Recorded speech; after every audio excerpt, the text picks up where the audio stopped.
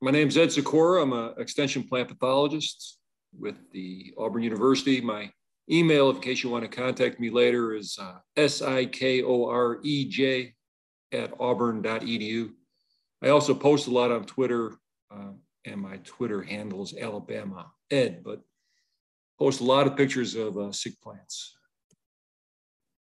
Start off with some healthy looking strawberries. This is down at slide on the left is Burrs Farms down in Baldwin County or in Foley, Alabama. Many of you probably know his operation. He's been doing it for 30 years, does a great job. Walked through that field and could not find any disease that day, which I guess I was happy to see. On the right is a nice basket of fresh strawberries picked at Dempsey Farm, which is just north of Auburn, near south of Lafayette. That's pretty much what you're aiming for to produce as a grower. Unfortunately, you get problems like this. And leaf blights on the left, you get root rots and crown rots in the center, and also fruit rots on the right, which are showing up right about now. And all these can cost a significant amount of money and in some cases devastate the crop. I like to start off with just a simple definition of what a plant disease is, and I define it as any disturbance of a plant that interferes with its normal growth and development. Talk about biotic diseases, which are caused by living agents such as bacteria, fungi, nematodes, viruses, and then abiotic diseases caused by non-living agents, often related to Mother Nature, maybe flooding, cold weather, and so forth, frost injury. Just a couple of examples of abiotic diseases. This poor pollination I saw up in Edgar's area up in Clanton, possibly this poor pollination leading to this disfigured fruit, kind of looks like a bird.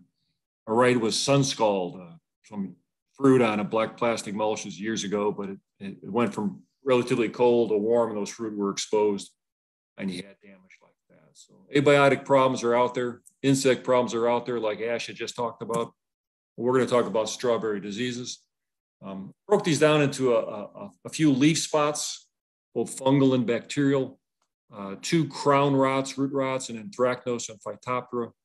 Then we'll talk more heavily on the fruit rots, which are probably the most obvious ones, especially this time of year during harvest season. So botrytis, anthracnose fruit rot, Neopistolosis, which I can't pronounce.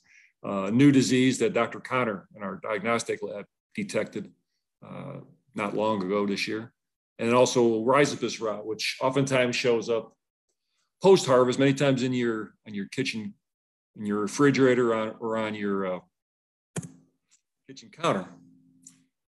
As far as the leaf spots are concerned, we do have a couple fungal leaf spot problems that are common in backyard gardens more than in commercial fields, I'd say.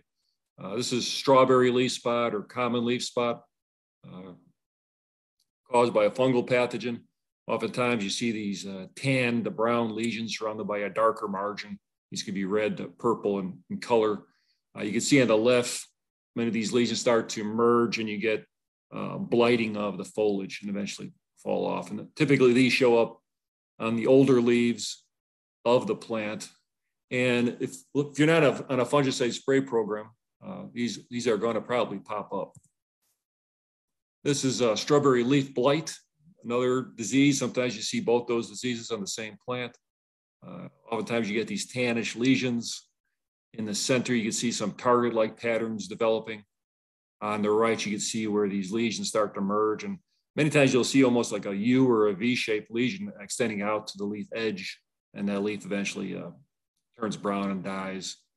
Both of these diseases are pretty easily controlled with fungicides. So with common, it first appears as small, round, purplish red spots on the upper leaf surface. Leaf death can occur when numerous spots merge. And many of these, this is often introduced into fields on infected transplants. And I highlight infected transplants because I think with just about every disease I talk about today, one of the ways the disease gets started is coming in on infected material. Common leaf spot is spread within a field by splashing water. High rainfall, warm temperatures will favor rapid disease development. As far as leaf blight, the spots become target-like and will have a purple or yellow or even a yellow margin to them. Older lesions are, as I mentioned, are usually V-shaped at the leaf edge, leading to a blight of the entire leaf. And similar weather conditions favor leaf blight as leaf spots. So that's why I say oftentimes you might see these together in the same field.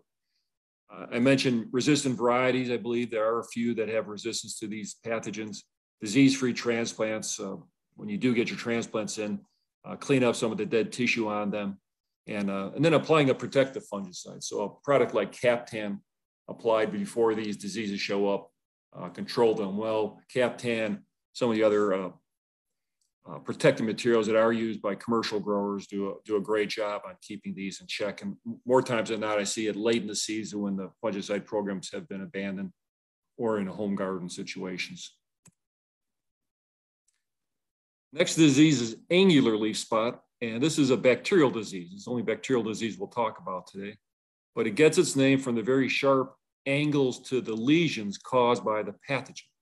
The bacteria get inside the leaf tissue, but they have a hard time crossing some of those major veins, so you get these sharp angular lesions. So it's fairly easy to pick up in the field once you get used to seeing it. Typically, it's a cooler weather disease, likes it wet like most of these diseases. But a cooler weather pathogen.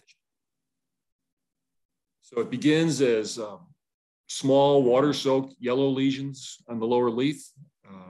These yellow flecks will develop on the upper surface and they'll eventually turn that reddish brown color. And the lesions will enlarge to become these angular spots, sort of merge more or less. And they're limited by the leaf veins. Symptoms could also be visible on the calyx of the fruit, and I'll show you a slide of this, but the bacterium does not actually go to the fruit, but that calyx damage does reduce marketability of that infected fruit. Now, the bacterium can't survive on dead leaves in the field, so it can't be there from one year to the next. It could also be introduced on transplants. And then plant-to-plant movement within the field is by splashing water, and I mentioned cooler temperatures favor angular leaf spot. So with management, we're looking at disease-free planting stock, purchasing from a reputable dealer. I do recommend copper fungicides when this disease shows up, as they can be effective in reducing bacterial problems and also help you with some of your fungal leaf spots. But you got to watch with coppers and sulfur products, some of these products, because they can cause a foliar burn if they're overused, or if temperatures suddenly, in Alabama, they might be 90 degrees tomorrow. Some of these products can be more can't cause an actual burn to the plant and cause more damage than the pathogen itself. So be careful with them. Read the label before using any product. So a couple early development of angular leaf spot on the left and center. If you were to cut one of those lesions with a razor blade and stick it on a dissect or a compound scope in the lab, what you would see would be bacterial ooze coming out, and that's that gray, and the slide on the right, that gray mass of spores coming out. It's probably thousands of bacterial spores oozing from one single lesion. And that's why these diseases really take off, these bacterial problems, under the right conditions. So with angular leaf spot, we mentioned water soaking, and an example of that is on the left, on the lower half of that leaf. You can see kind of just a dark, almost like a water droplet that's drying off, and that's water soaking. And that'd be the initial symptom for angular leaf spot. You could hold those leaves up to the sun, as I did on the right, and then you can see those yellow flecks where the pathogen causes its initial infection site. And then eventually that'll turn reddish brown as the bacterium move and reproduce rapidly.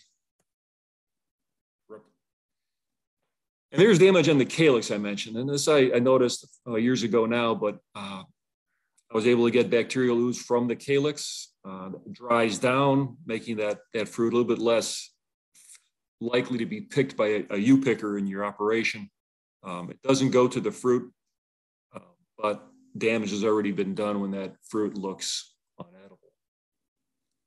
So angular leaf spot, not a problem this year. At least I haven't seen it in a couple of years, to be honest with you, but it's out there along with your other leaf blights.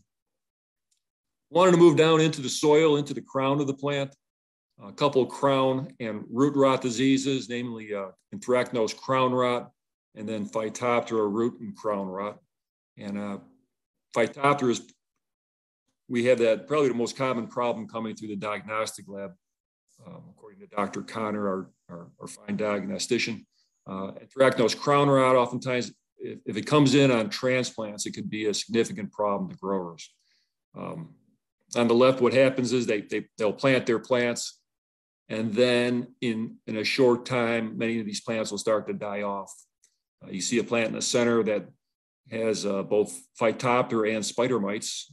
Ash had a nice slide. It almost looks identical to that one.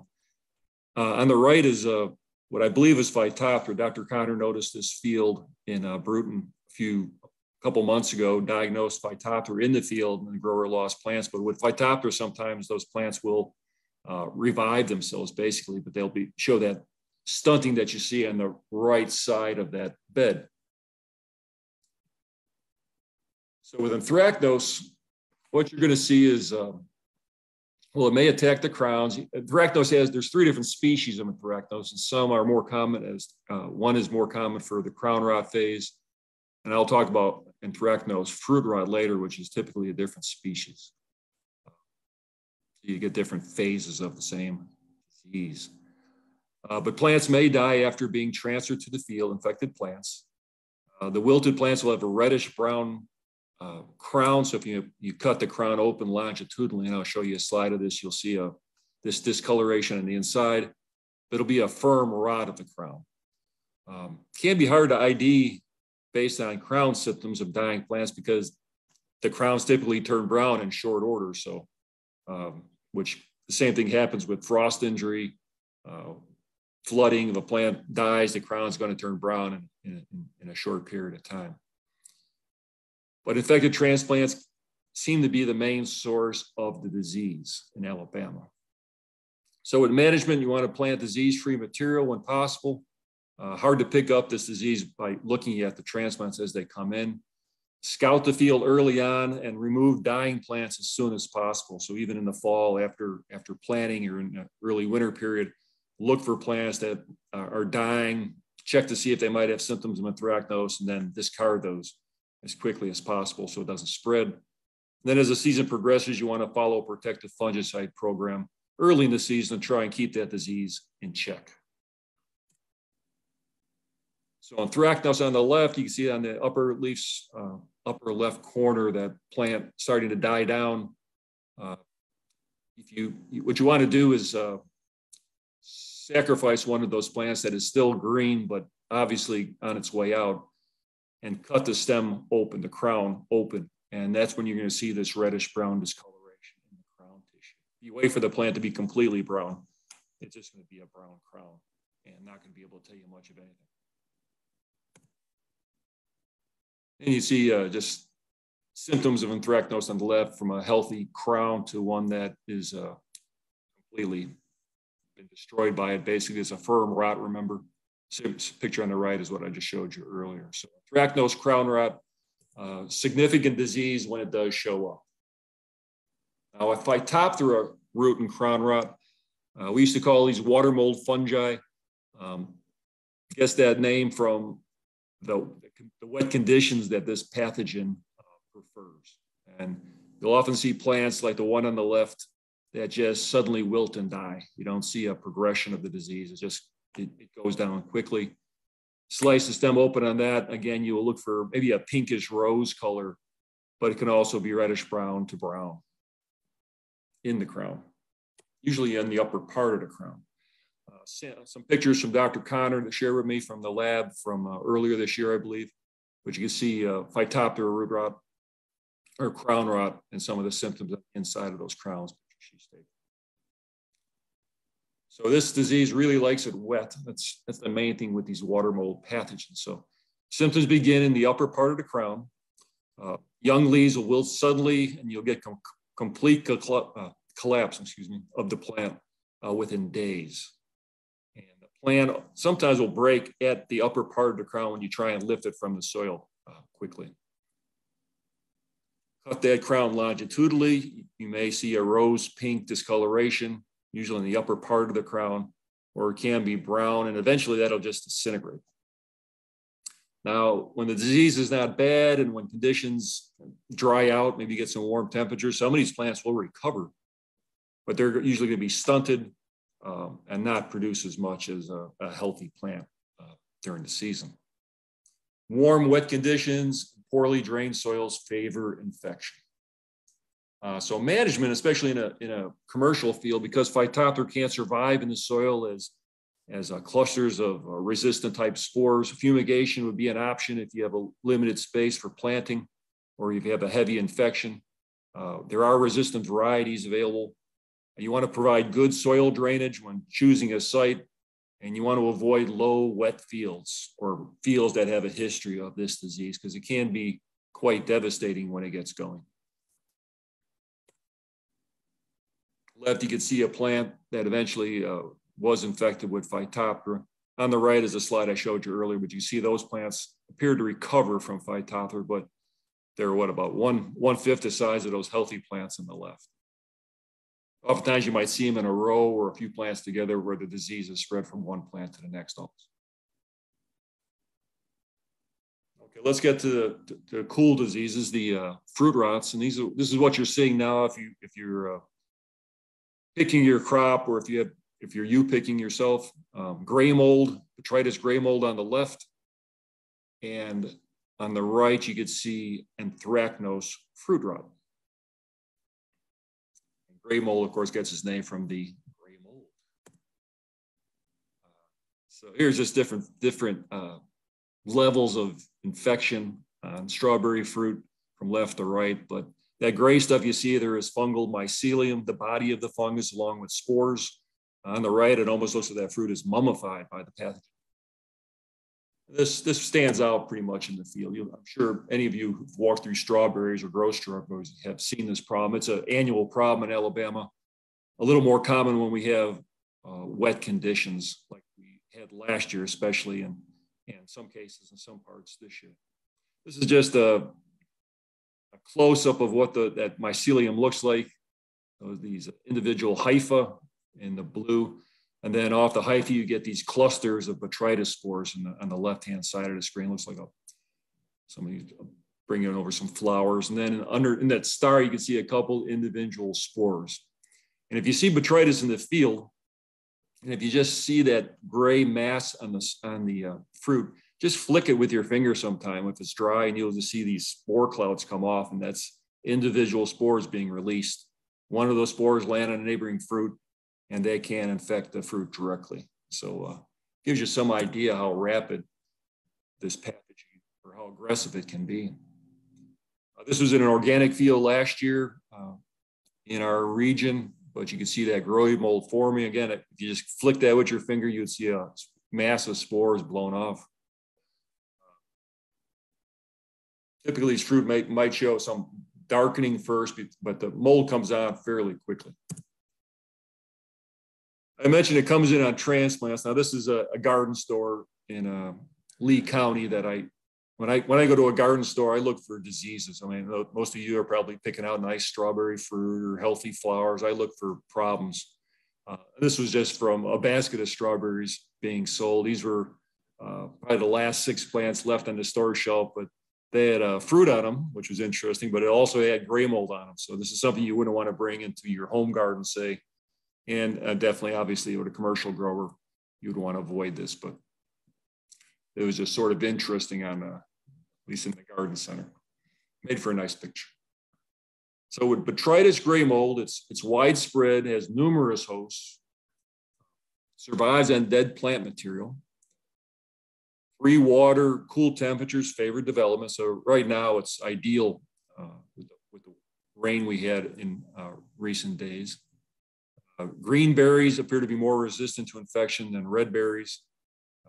Management is to avoid disease transplants, which is hard to do, and avoid allowing overripened fruit to sit in the field.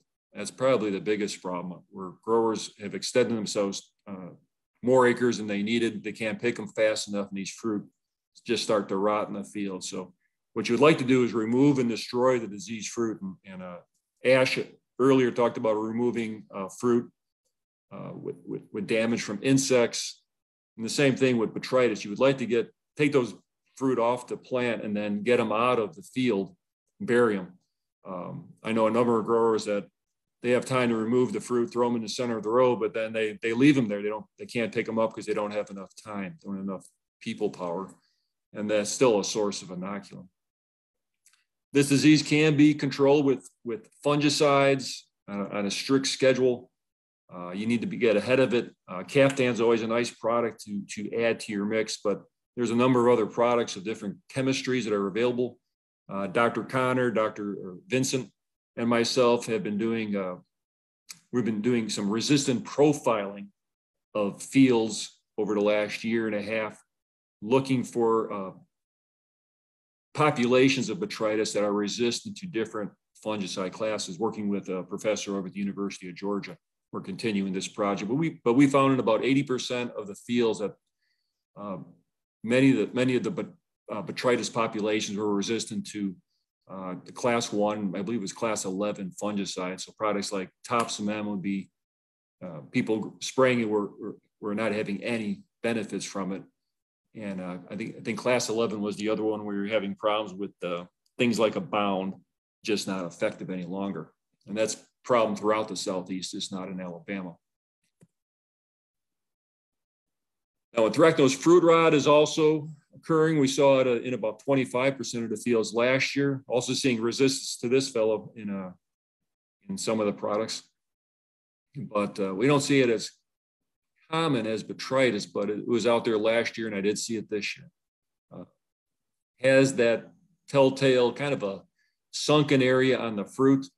They could range from tan to brown to black. On the right, that was a field down in Bruton that had 5 or 6 fruit on one plant. Pathogens just moved from plant to plant. Just different examples of anthracnose. I think the one in the upper left-hand corner, you can see the initial symptom in it. It almost looks like a thumbprint on these. In that one, but that might be the initial symptom, and then you start getting more darkening of the tissue. And the spores are then produced off that tissue as well. So the source of the pathogen is also from nursery stock, but it's hard to detect coming on in. Disease itself is favored by rain, high humidity, warm temperatures, all common situations in Alabama. Rain and wind can spread the disease across a field fairly quickly. And then the dark lesions can form on green fruit, but also on mature fruit as well. And then management is to buy plants from a reputable nursery, one that you or your colleagues have had luck with in the past. Plant anthracnose or resistant cultivars, and I threw Sweet Charlie up here as one, and Edgar, I hope that's the correct variety. But there are some available for resistance to anthracnose. And then you want to monitor fields for hot spots of anthracnose and then remove infected plants, not just the fruit, but whole infected plants. You might be able to limit the amount of damage you see in a field from this disease or amount of spread. So the grower I talked to who had anthracnose on his fruit a couple of weeks ago, I told him to remove that plant and a couple plants next to it. And you might be able to compartmentalize that disease and keep it from spreading rapidly. Another disease, when you take those fruit off, you also want to get them out of the field, sanitation. So management, there is a pre-planned dip that Dr. Edgar discussed in a publication a couple of years ago. So certain fungicides, one we use is Switch, can be used as dips on your transplants to reduce incidence of anthracnose and gray mold before planting. And typically when your transplants come in, you mix up the solution of the fungicide and then submerge the transplants in the dip for at least, or dip them in the solution for at least 2 minutes and then plant. And that can reduce your initial inoculum load. If you have problems, you want to begin fungicide program early and follow the guidelines. And I would follow the guidelines outlined in the Southeast Regional Strawberry IPM Guide 2022. I'm not going to go through all the chemicals because it gets complicated very quickly, but the website's down in the bottom. But if you just go to your Google machine and type in Southeast Strawberry IPM Guide 2022, and it'll take you to that link. And then there's great information, I think Ash mentioned, on insect control, weed control, variety selection, and also on disease control. I think on pages 45 to 50, they outline disease resistance management for both anthracnose and botrytis. But it's very complicated, and try and explain it in a short webinar would be feasible.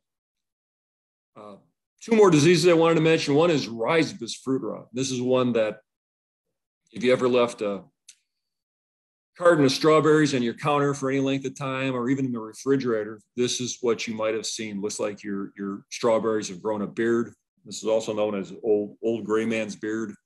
It'll have a white to gray tint to it. Sometimes Rhizopus, which is a fungal disease, is joined by another pathogen known as mucor. You can find both together, or sometimes they can be confused. I confuse them. The blackberries on the right, I found those in my refrigerator a couple of weeks ago after a short vacation. So made for a good picture and for this seminar. But so Rhizopus fruit rot, it's a fungal pathogen, lives on decaying organic matter. The initial infection appears as a discolored, water-soaked spot on the fruit, sometimes tannish looking and somewhat soft. Fruit appears to be wounded, or where you wounded the fruit, that's where this fungus will attack. Under conditions of high relative humidity, the berries will become covered with this coat of white mycelium. It's fungal growth, that hair you're seeing. And then management is remove plant debris, this organic matter, remove ripe berries as soon as possible for harvest. Don't let them sit out in the field. And then be gentle when you're picking. Avoid bruising the fruit, which can increase incidence of Rhizopus, that wound that you cause. And then rapid post-harvest cooling. I think Ash mentioned that for his insect control as well. Cooling them down, it's not going to stop the disease, but it will slow it down. We don't recommend fungicides for Rhizopus. It's mainly a cultural practices will reduce this problem. Last disease I wanted to talk about is a new disease for Alabama, Neopistolochiopsis. Such a terrible name. But Dr. Connor found this down in Bruton back in, I believe it was March. Visited a grower down there, new grower for the state. This is a disease, it's a fungal disease that was detected in Florida about 3 years ago. More recently detected in Georgia, also in Michigan, Texas, and a few other places. But Dr. Connor was able to first find it in Alabama, down in South Alabama. And this is a disease that appears to be coming in on transplants. But once it gets into the field, it can survive in the soil and on debris and be an annual problem, and it can be a severe problem. And you can see some of the significant leaf spots on that plant on the left. And then I took the pictures in the center on the right, but you can see the leaf spot there, but then going to the fruit. And you get a lesion that looks a little bit like anthracnose fruit rot, but it's much, I would say, massive in comparison to anthracnose. I should have had them side by side for a year, but then you get that black fruiting structures growing in that lesion itself. Here's more pictures from what I collected a few weeks ago. So really a nasty disease.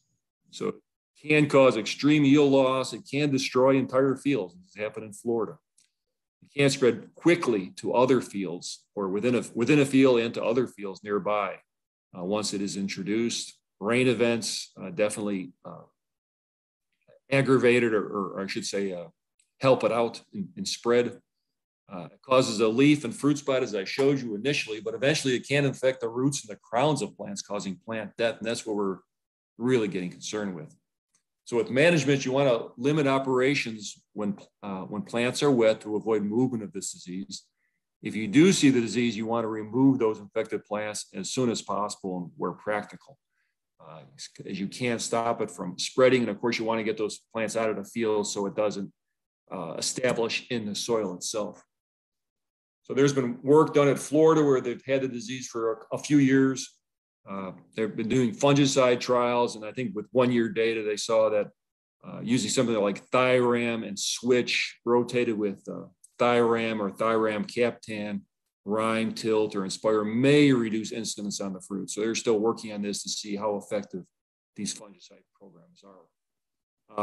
Florida also was evaluating our current varieties that are available for, see if any had resistance to the disease. And a couple had some, I don't want to say called tolerance, but it appeared to have a slight level of resistance, but nothing to write home about.